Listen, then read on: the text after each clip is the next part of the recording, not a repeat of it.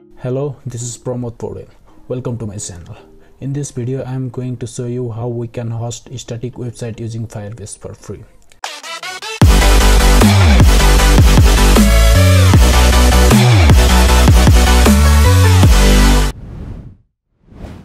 First of all, let me show you the website I have created on my machine. Here you can see the site. Let's go to firebase.google.com.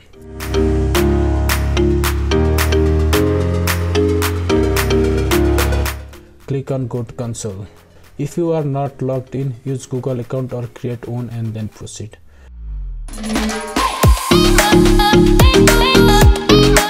Click on Create a project and give that project a name.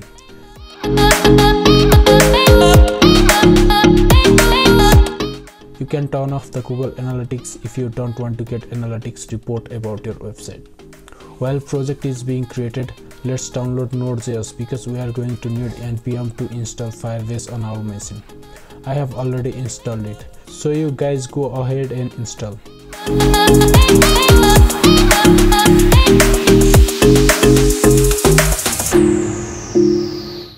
After installation, go to the Firebase console and click on Continue after project is ready. In the home page, you will see like this. Now click on this web icon, which means we are going to use Firebase for web app. Give an app a name and then you will get SDK.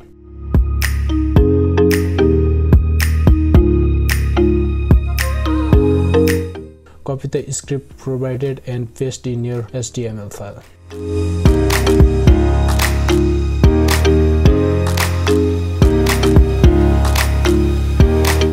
After doing it, get back to Firebase website and click on Continue to Console. In the sidebar, there is a hosting tab which we are going to use for hosting. Click on that and click on Get Started. Now we need to install Firebase CLI in our machine.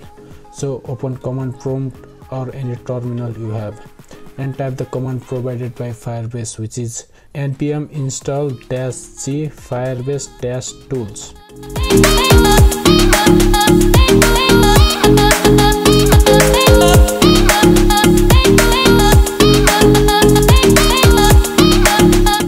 It is going to take some time for the installation. After installation, we have to initialize the project. Type command firebase login and log in with your account you have used to create Firebase project. Before initialization, we need to move every file into another folder. You can name the folder anything you like, but I am going to name it public. Now in command, go to the directory where your previously created folder is. You can use cd folder name to change the directory. Now type command firebase init and press enter. Type Y for are you ready to proceed. Then go to the hosting using down arrow and press space to select it and press enter. Then press enter on use an existing project. Then select the project you have created on Firebase. In the next question, you have to change the name of folder if you have different name. If it is public, press enter. Type N for configure for single page. Type N for next question also because we don't want to overwrite the file. Firebase initialization has been completed. Now type command firebase deploy.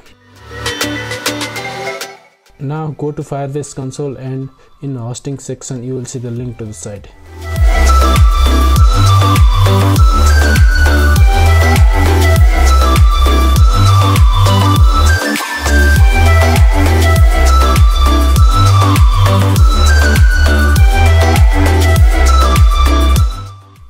In order to connect your domain to your site, click on Connect Domain and enter your domain name, then verify the domain by adding txt record on your domain name. If your domain register have DNS management tool, add from there. If not, use Cloudflare. After verifying ownership, Firebase will tell us to add A records. Add those A records for your domain name. After that, you can check your website using your own domain name.